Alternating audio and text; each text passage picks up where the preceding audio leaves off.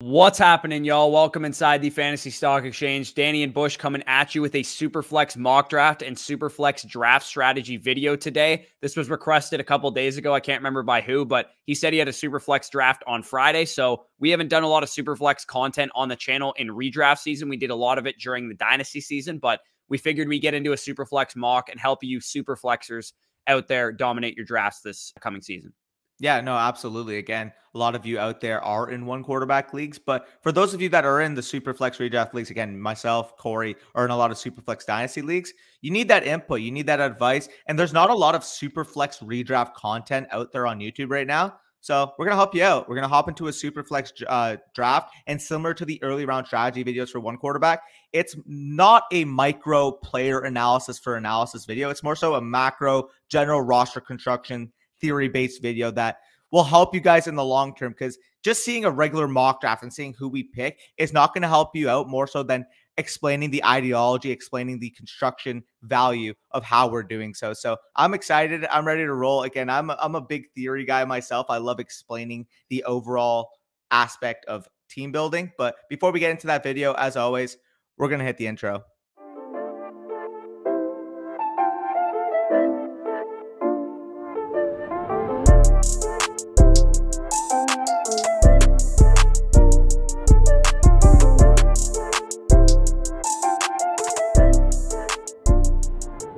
All right, so we're going to start off this video basically describing the differences between Superflex and one quarterback and the differences between Superflex Dynasty and Superflex Redraft. So to start off, Superflex versus one quarterback, it's pretty simple. Adding that Superflex spot, basically what a Superflex represents is a spot where you can put a quarterback, a running back, a wide receiver, or a tight end. Basically a regular flex spot, but you can add a quarterback to it. And the reason why this is suddenly taking over the fantasy football industry is that it gives a lot more emphasis on having a good anchor quarterback because the position's a lot more scarce. You would have heard over the years everybody say, oh, you can just punt the quarterback position. You can just punt the quarterback position in your one quarterback leagues. Adding a super flex spot makes it so that they are a more scarce resource, because typically you'll see, if you're in a 12-team league, 24 quarterbacks started on a week-to-week basis, whereas if you're in a one quarterback league, only 12 are started, decreasing the scarcity factor of the position.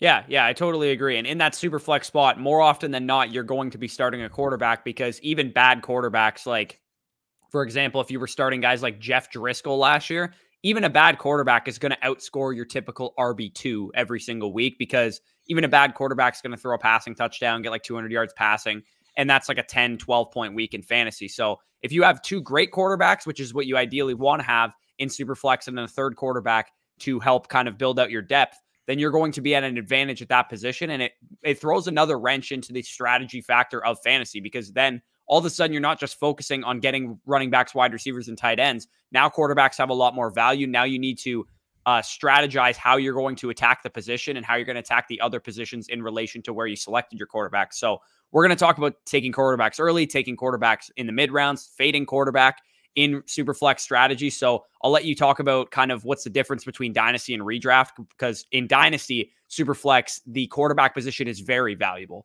Yeah, absolutely. And I'll preface it by saying the difference in Dynasty and Redraft as a whole is that you look for players that will have long-term longevity, will have appreciating asset value. And the quarterback position is the biggest example of that, because typically speaking, as much as we love our running backs, as much as we love our tight ends, wide receivers, the quarterback position, especially at the elite part of that tier, is going to have the most longevity. Your Patrick Mahomes is going to be playing at an elite level for 10 years. Dak Prescott, Lamar Jackson, etc. So it raises the value on these guys when you can hold them throughout basically their entire careers. And when you're on the clock in a Dynasty Superflex League and you're faced with, I don't know, let's say Dalvin Cook versus Kyler Murray, the decision would be Kyler Murray at that point, because you know, okay, as good as Dalvin Cook is right now, he's probably only a 2 to 3 year asset, whereas Kyler Murray should give me top 5 quarterback production over his career. So in Dynasty, I would take Kyler Murray.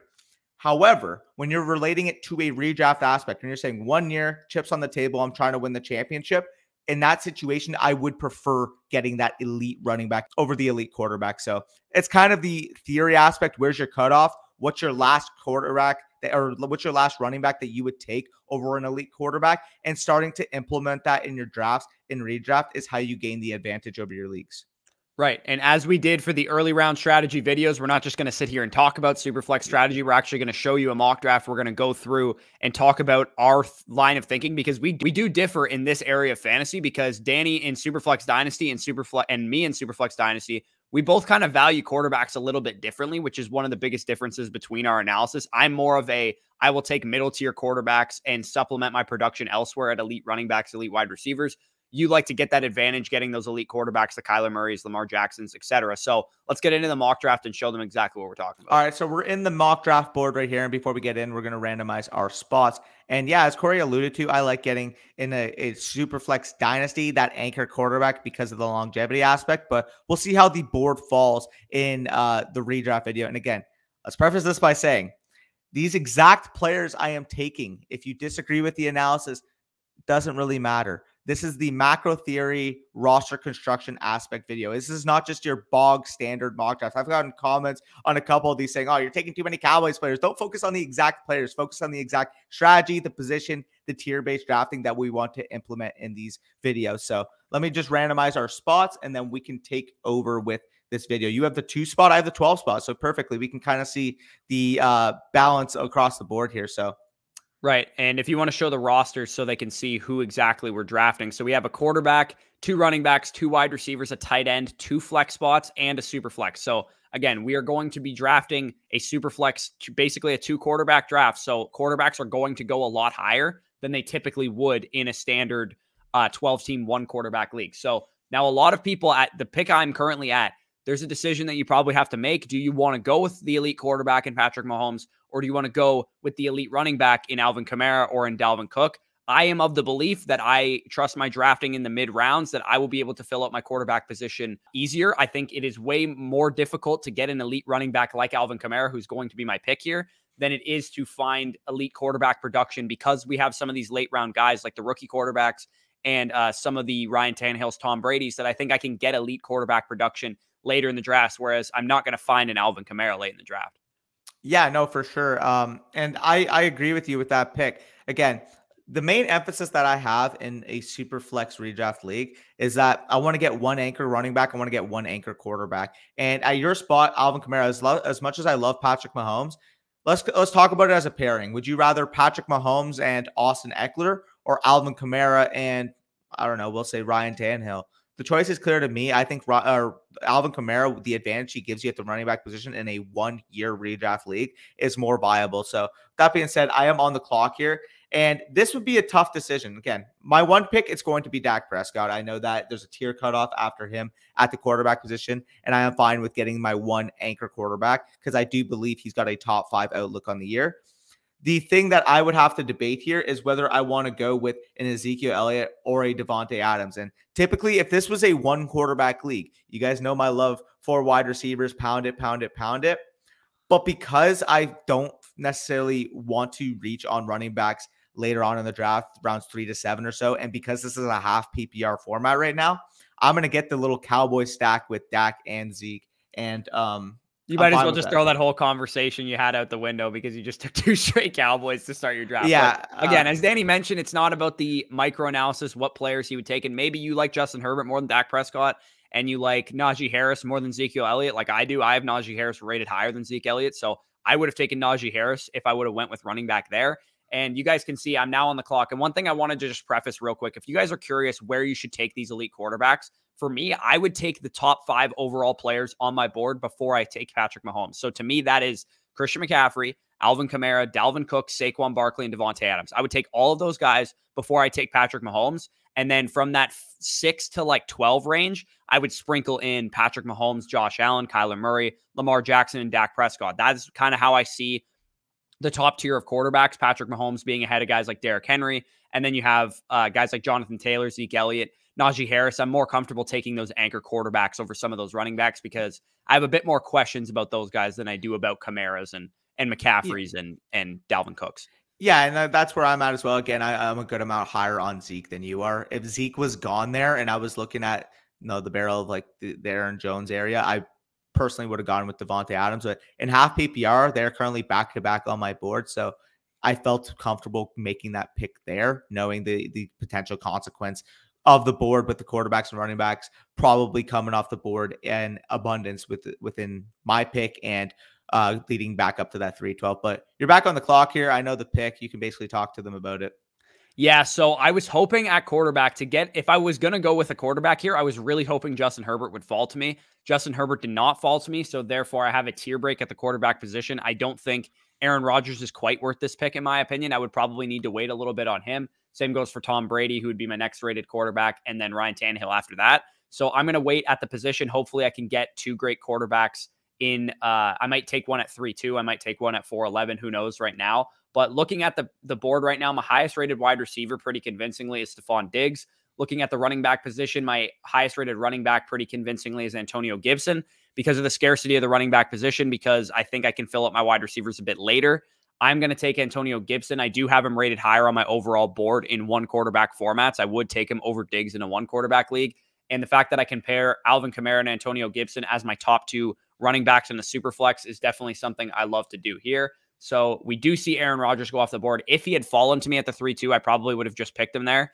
But I'm actually going to punt the quarterback position, probably try and fill it out with some more mid-round guys. Hopefully I don't wait too long. And again, this is why you do mock drafts, right? Because if I don't take a quarterback here and I come to realize that Matt Ryan's the best quarterback that comes back to me at 4-11, then in your actual draft, don't do that. Take a quarterback here, take Tom Brady, take Ryan Tannehill, whatever quarterback you're looking at. So I'm going to kind of limit test here and see if I can get good quarterbacks on the back end of the fourth round in the early fifth round. So what I'm going to do is take Stephon Diggs here because he is a very highly rated player for me. He's a top 15 player on my one quarterback board. He's still a top 20 player for me in Superflex. So I really like the way I started my draft. Now let's hope some of these good quarterbacks can make it back to me. Yeah, and I'm just looking at the board, and there's a clear two picks here. And again, I'm going to get all the freaking comments saying, why are you taking so many Cowboys? But you're not seriously going to take CeeDee Lamb and Amari Cooper, are you? No, I was going to take Terry McLaurin and CeeDee Lamb, but like, why does the boards fall to me like this? In my opinion, the way I view it is Keenan Allen. Actually, I didn't even notice he's on the board. Keenan Allen and CeeDee Lamb are my top two wide receivers on my personal board. If you have Terry McLaurin over CeeDee Lamb, if you have freaking Allen Robinson over CeeDee Lamb, so be it. Take them in this spot. But looking at the board here, Keenan Allen and CeeDee Lamb are in that 9-10 or top 10 wide receiver spots in my rankings. So as a result, I'm going to go with them. And this makes my decision, in my opinion, of taking Zeke at that spot over Devontae Adams a lot more viable, because looking at the running backs on the board, I would much rather a Keenan Allen or a CeeDee Lamb versus even a DeAndre Swift. As much as I love Swift, you still got the question marks about his preparedness going into the season. So as a result, my four stack right now, absolutely loving it. Got my anchor quarterback, my anchor running back, and now you're just going to pound wide receiver. Right. And I'm absolutely ecstatic right now because my quarterback 9 fell to me in Ryan Tannehill. Yeah. And this is why I like to fade quarterback, because I usually am able to get Tom Brady, Ryan Tannehill, Matthew Stafford, one of these guys in this tier in this late. If I had a late pick like you, I probably would have went with Tannehill even at 312. So that's exactly why I don't like going with anchor quarterbacks, because I'd rather get anchor running backs. And in a super flex format, you're going to get better value at running back too, because people are going to be more concerned with quarterback. Otherwise, there's no chance I get Antonio Gibson at the 211 in a one quarterback format. He's usually an early second round pick. And at that point, I think this is why a lot of people like Superflex, right? Because in a one quarterback league, everybody just smashes running backs at the beginning of the draft, and you're left with no running backs by the end of the 2-3 turns. So I'm going to take Ryan Tannehill here pretty convincingly, my quarterback, like my highest rated quarterback available. And looking at the board right now, I think I'm probably going to need to take another quarterback because I don't think some of these great options are going to get back to me. I'm looking around at the other positions. Mark Andrews, the highest rated tight end. I think that's a little early for him here. Looking at wide receiver, Mike Evans is currently my highest rated wide receiver. At running back, I'm not really liking anything there. So at the quarterback position, currently my highest rated quarterback is actually Trey Lance. So I am going to wait at the quarterback position. I'm going to see if Trey Lance or some of these other guys can make it back to me. Maybe Justin Fields makes it back to me. Maybe even like a Tua Tagovailoa makes it back to me. So again, maybe you don't want to do this in your regular draft. You try it out here in a mock draft format. And if it doesn't work, then maybe you go with a quarterback at that 5-2. But again, I'm going to try and limit test a little bit here and see how I can, if I can get away with fading quarterback again, because in my opinion, Ryan Tannehill is good enough to be an anchor quarterback for me. So if I have to go with two lesser options to be strong at running back and strong at wide receiver, like I'm going to be, I'm going to kind of get away with that. So with Mike Evans as my wide receiver 2, I have Stephon Diggs, Mike Evans, Alvin Kamara, and Antonio Gibson as my primary position players. I think I'm going to be very strong from that perspective, and I still have a good quarterback, in my opinion, with Ryan Tannehill. Yeah, I agree with you there. Again, Ryan Tannehill was a clear pick. And you mentioned Trey Lance. Let me just quickly look on the board. Tight end, I'm not taking anybody here after Mark Andrews goes. Wide receiver, I'm looking at a decision here. Do I want to go with a Cooper Kupp and a Trey Lance, or do I want to pound both wide receiver spots and take a Brandon Ayuk and a Cooper Kupp? And at this point, because I got my anchor quarterback, I don't necessarily have to feel pressured into just taking another one here with this elite wide receiver talent on the board. So I'm going to kind of pair stability with upside and take a Cooper Kupp, my 17th rated wide receiver, my highest guy left on the board, and pair that with the upside of a Brandon Ayuk. And again, any of these 3 wide receivers are perfectly fine in this build, but I personally have Brandon Ayuk 18, T. Higgins 19, Claypool 20, so I'm going to stick to my board. Right, and you could have gone with DJ Moore there. You could have gone with Robert Woods there over Brandon Ayuk if you're not necessarily a believer. Again, as Danny mentioned, you could have gone with Tyler Lockett. This is not a micro kind of analysis video. Whatever receiver you would have went with there is just fine. So now I'm back on the clock at the 6:11, and kind of a dream scenario fell to me because I already have Ryan Tannehill as my anchor quarterback. What I'm going to be doing is basically what I've been recommending to you guys all offseason, especially for the past month or so. And I'm going to get myself a Kirk Cousins, who is currently my highest rated quarterback as a veteran. And the reason I went with Kirk Cousins instead of Trey Lance, who I'm going to go with right now, is because I knew Trey Lance would fall back to me because Team 1 already has 2 quarterbacks. So to pair Kirk Cousins and Trey Lance, it's exactly what I wanted to happen. That's it. Basically, with those 3 quarterbacks, with Tannehill, with Cousins, and with Lance, I can start Cousins and Tannehill at the beginning of the season, and then Trey Lance can take over once his schedule once he takes over the starting job for Jimmy Garoppolo. Yeah, I absolutely agree here. And I got absolutely messed up here that Team 3 took Fields and Team 11 took Mayfield because I was going to go with them on the turn. But that does open up wide receiver value for me. I see the breakout potential of Jerry Jeudy. I like that. Let me just take tight end here, running back, nobody here. Oh, there's actually one name here that I like. And because I have a modified hierarchy, if you will, getting a Trey Sermon here to pair with my Ezekiel Elliott, I kind of like how that lays out. So as a result, I'm going to take them. And I got my anchor quarterback. Let's just hope value can fall to me. Right, and you're playing with fire a little bit because I mean, Tua Tagovailoa definitely could have been a direction you could have went there instead of taking a Trey Sermon. If you guys, really are high on Tua, you definitely could have went with him there, paired him with Dak Prescott, and then you get a good kind of upside swing at that point. So looking at the board kind of all around, I have 2 anchor running backs with Antonio Gibson, with Alvin Kamara, so I'm really not looking at running back quite yet. Damian Harris is definitely interesting at the running back position, but I'm going to see what's available at the other positions. Again, I already have 3 quarterbacks, but I've kind of said, again, all offseason that if you're in a Superflex League, Zach Wilson and now Mac Jones, now that he's the starter, are great QB3s to have because you know that neither of those guys are going to lose their jobs. They're both rookie quarterbacks that are going to start the whole season now that Cam Newton has been released from the Patriots. So I really love those guys in a Superflex format as my quarterback 3 to get some upside. If I had gone with a Ryan Tannehill and a Kirk Cousins, and then I didn't take Trey Lance, I took somebody else, took Chase Claypool or something like that, then on the way back, if a Zach Wilson had fallen to me, I definitely would have went with a guy like him here. So the quarterback position, I'm not going to be looking to do that because I already have 3 QBs. Looking at wide receiver, Will Fuller, it looks like is the highest rated wide receiver on the board for me. At tight end, Noah Fant is already gone, who's a big time target of mine, so I'm not going to be looking in that direction. So I'm going to go with Will Fuller as my highest rated wide receiver. He's going to be my wide receiver 3.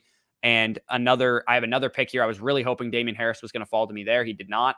So looking at the board right now, Antonio Brown's interesting. Jarvis Landry's interesting. Corey Davis is interesting. Elijah Moore is interesting. So looking at the board, I am actually going to go with Elijah Moore because he is my highest rated wide receiver currently available. He's my wide receiver 33, I believe, in fantasy this year. I think this kid's phenomenal. I think he's going to light up the league as soon as he steps foot on the field for the Jets. So I love getting Will Fuller and Elijah Moore there. Like, that's just 2 upside swings to play in my flex spot week in and week out. Yep, absolutely agree there. And I love how you mentioned getting a veteran quarterback to pair with a rookie. I wanted Fitzpatrick to fall. That obviously didn't end up materializing. But I see here that my best options would be Zach Wilson is going to be my rookie. It's going to be my upside shot. And pairing with him is actually going to be a guy that, I don't know, people don't really love showing the love to him. But I do think Derek Carr could be a solid quarterback 2-3 anchor while Zach Wilson develops. So I'm just going to pair them up here. Again, I could probably play the ADP game that he's listed a little bit lower here, but I already got a good enough value from rounds 1 to 8 to the point where I'm fine with quote unquote reaching on my quarterback 2 and 3 spot. And I still think that Carr and Wilson paired with Dak can give me serviceable backup production after Dak. So I'm fine with those two values, if you will. Right, and you could have went with a Sam Darnold there. You could have went with a Jameis Winston instead of Derek Carr, but because you need that kind of stability while your rookie is kind of going through the bumps and bruises that he's probably going to be going through at the beginning of the season, I don't mind picking Derek Carr, who's pretty much a lock for like quarterback 15 every single year. He's going to give you pretty stable production, and at this point in the draft, you're not really getting an advantage by drafting one player over the other, except in the case of Zach Wilson, because there's that unknown factor. So I think that Derek Carr pick is definitely warranted given the situation you were in. So at the running back position, again, this is not a board that I'm really excited about. AJ Dillon is currently my highest rated running back on the board. But again, I think at rounds 11, rounds 12, rounds 13 is probably when I'm going to look to fill the running back position out, because I do still see a lot of value at wide receiver. To me, Jarvis Landry, again, while Will Fuller is suspended and Elijah Moore is kind of developing, I think I can use Jarvis Landry as my flex spot for the beginning of the season. The Browns have a pretty easy schedule to start the year, and Jarvis Landry, with Odell Beckham coming off of the ACL tear, might be more involved in the offense at the beginning of the season. He could be a good trade chip away once Elijah Moore and Will Fuller are ready to kind of take over that flex spot for me. So I kind of like that pick there. Looking at the tight end position, again, I'm probably just going to punt the tight end position, because every guy that I'm really looking at, like with Logan Thomas off the board, with Robert Tonyan off the board, with Noah Fant off the board, Tyler Higbee off the board, I'm probably going to be looking towards a Jonnu Smith, Cole Kmet type of tight end. And I think I can get that in rounds 12 and 13. So I'm not going to be picking a tight end here. On the board right now, my best overall wide receiver is Corey Davis. I also have Henry Ruggs rated pretty high. I have Rashad Bateman, but he's dealing with an injury, so I'm not going to be going on him. I'm just going to kind of stack up these Jets wide receivers, I suppose, and I'm going to take Corey Davis here. He is currently my highest rated wide receiver, so I'm going to grab him. Yep, for sure. And for the record, obviously Gus Edwards would be our highest rated player, but it's not realistic to get him in the 11th round because of the J.K. Dobbins news. But anyways, I just kind of had to preface. Yeah, actually, I didn't actually notice that. So yeah, Gus Edwards would have been long off the board right now in an actual draft. He probably would have went somewhere in that 7th, 6th round range, but the ADP hasn't quite caught up to the J.K. Dobbins news. So I kind of just like bypassed him. Absolutely. And I got my modified 0RB here with the Elliott and the Sermon. I like adding Nyheim Hines to that group. And I don't really have to touch a wide receiver here. Again, I have 5 that I'm very, very comfortable with, 5 top 25 wide receivers for me. So I don't have to worry about that here. In terms of the tight end position, I still have a few names that I'm comfortable with. So I'm looking at running back, and I see Tony Pollard, but I do have Ezekiel Elliott. And again, the one thing I will advocate is you want to handcuff other people's running backs. You don't want to handcuff your own. The reason being, you look for upside. You don't look for floor. If Ezekiel Elliott is missing time, I'm most likely in the drain anyway. So there's no point on just handcuffing him with Tony Pollard, in my opinion. However, I'm looking at the board here. Like an Alex Madison would be nice. Sony Michel, James White is going to be the top name on my board here. And the fact that I kind of have this build, I can take my final running back, not worry about the position for the rest of it. I'm comfortable with doing that here. So I will go with James White and kind of see what falls back to me. Right. And because you have Zeke as an anchor running back, you can kind of just play the matchups with Trey Sermon, Nyheim Hines, and James White. Maybe you don't trust Trey Sermon right off the bat at the beginning of the season because he is a rookie running back and we don't know what his role is going to be. So you can throw a Nyheim Hines, James White into your lineup until we know what we're getting at a Trey Sermon. So I got sniped on Jonnu Smith. He definitely would have been my pick there. So that's a little bit unfortunate. I'm probably going to go with Cole Kmet on the way back at tight end, but I'm going to try and lock down a running back if I can here. And you talked about handcuffing other people's running backs. I don't really believe in Darrell Henderson, so I'm going to take Sony Michel with this pick and see kind of how that backfield shakes out. Maybe it's a 50-50 timeshare, and Sony Michel has some flex appeal for me. He's a guy that I'm just going to be getting as running back depth because I don't really have anybody outside of my 2 anchors in Alvin Kamara and Antonio Gibson. So I'm back on the clock here. You guys are going to hear me talk about in the Top Sleepers video, Cole Kmet. He is a target of mine. He's currently my tight end 12 in fantasy this year. I have him very high relative to consensus because I think he is the starting tight end for this team. I think he is going to be the guy that is the primary beneficiary of every target that is not Allen Robinson's in that offense. I think he is going to gel well with Justin Fields as well. So he's a guy that I love getting if I fade tight end, which is what happened here because Thomas, Tonyan, Goddard, Higbee, and Fant were all off the board outside of those top 6 guys. Yeah, and I absolutely got sniped here because Team 7 decided to just take my late round tight end and Jared Cook there. But you know what? I'm still fine. Again, Austin Hooper, people are going to hate on him. It may be a boring, it may be a vanilla pick. But listen, we talked about the potential passing volume uptick that we saw with the Browns last year.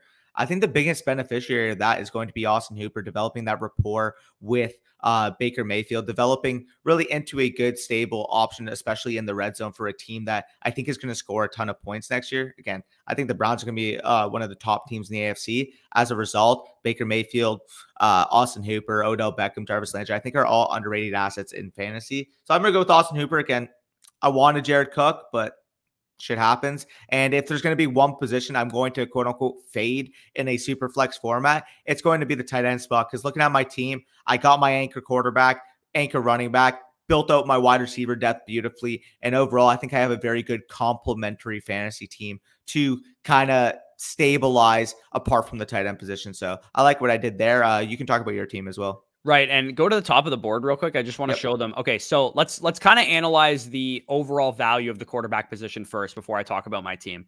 So we can see that a lot of the teams, that Mahomes, Josh Allen, Kyler Murray, Lamar Jackson, Dak Prescott, that's typically where you're going to see those quarterbacks go, right? They're usually going to go within the first 14 picks or so. And that's typical value. So if you want one of those guys, that's about the range you're going to have to draft them. That second tier of quarterbacks is generally one that I'm avoiding because I don't believe a lot in Russell Wilson this year. I think Aaron Rodgers' touchdown rate, as much as we don't like to talk about negative or positive or as much as we don't like to talk about regression, I still think what he did was a little unsustainable last year. So I don't really want to take him in that early third round range. If I'm going to take a quarterback in that tier, it's going to be Justin Herbert if I can get him at the back end of the second round. But otherwise, I'm just going to smash running back value or wide receiver value like I did with Antonio Gibson, Stephon Diggs.